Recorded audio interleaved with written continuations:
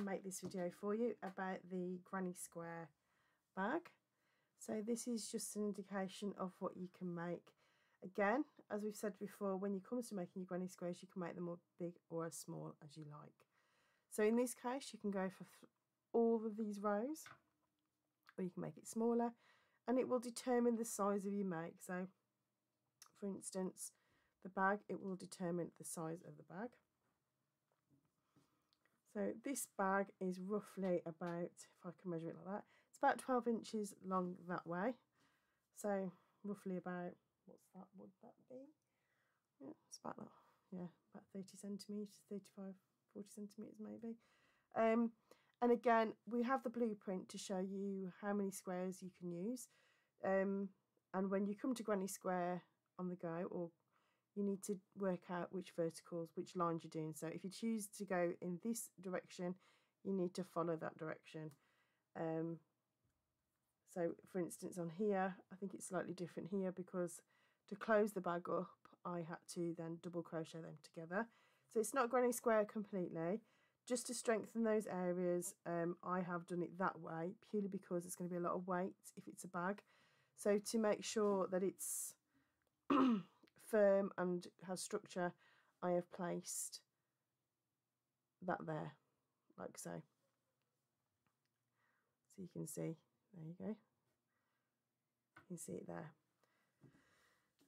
In regards to colour, I've kept it quite simple. I've took these from my stash and I've just tried to keep things that are kind of, give it vibrancy. It looks much more redder on here, but this is actually more of a coral. So it's kind of like a nice beachy kind of sunset kind of colourway, so I've kind of based it on that. Generally, I would say rule of thumb, if you want to keep things pleasing to the eye, stick to odd numbers of colours, 3, 5, and try and keep them like warm and cold colour palettes. For me, I like a cold palette and a warm palette, and I like to mix that together. If I stick in a kind of subtle tone, I try to keep those cooler colours in a similar tone value in that way, so it's not too harsh, but I do like to throw a accent into the colourway, such as the coral, because I just think it just makes everything pop a little bit more. It's kind of like, it makes the brain go, ooh, that's pretty. So you can see there's the different colours there. In regards to the handles, I will do another video on this. You can work in the turn and just work your stitches in that way, but I will create a pattern for this. So you can just work on the turn, so you just work around. So you could make this first and then attach if you wanted to, and then just sew it in here, which would probably be the easier route. But this was just another form of, you know, me trying something out and practicing. Again, there's a couple of bits that I'm not too particularly keen on, like where it comes in and it just, you know, doesn't sit well in these areas here, purely because of the border that I went around it. I would say, personally, if you do create your own border and you want to kind of have a go at a stab it in the dark yourself, stick to half treble, stick to a close down stitch to give it that structure, so it can take some weight, because that has a lot of stretch and you might not want it to have that amount of stretch. So that's another video to be done.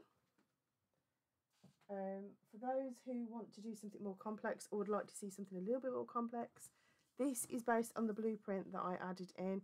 Again, this is a similar blueprint to the one that I've just shown you, but the squares are a lot bigger and you can see it takes up a lot more space. So again, your squares will determine how big your bag is. So there's a few more complex granny squares in this one, which comes from my level 2. Excuse all the weaving in, it's another job yet to be done. I literally have a basket full of these, but because I do so many different designs, I get a bit waylaid and sometimes, yeah, catches up on me. So I keep the more detailed granny squares for the top, purely because they're not going to have anything weighing on them, and the more boring or the more structured squares, shall I say, because I did enjoy doing those, to be fair, I keep at the bottom. Now, instead of using a granny square on the go, you can see that I've combined the idea of a closed excuse me closed granny square to give it a little bit more structure, and I've also double crocheted these together and then come back on it to give it a little bit more of a 3D element. So in other words, I've double crocheted in, and then the double crochet that stands proud, I've double crocheted again across. So you can see how you need to choose those verticals or those lines. So once you choose them, that means then when you go over them, it will look much neater. Let's see if I can show you on this one. So you can see here, look how I've gone in one direction first, and then I've finished going, and then I've gone over, gone across, and then gone over.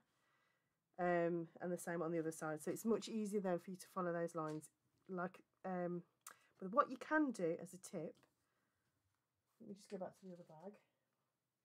Use your blueprint, print it out, and create a colourway. Get yourself some stitch markers that are coloured like this. You can get these off eBay, they're really cheap. And then choose the granny squares that need to be attached to each other, and then you can just use the same colours like so,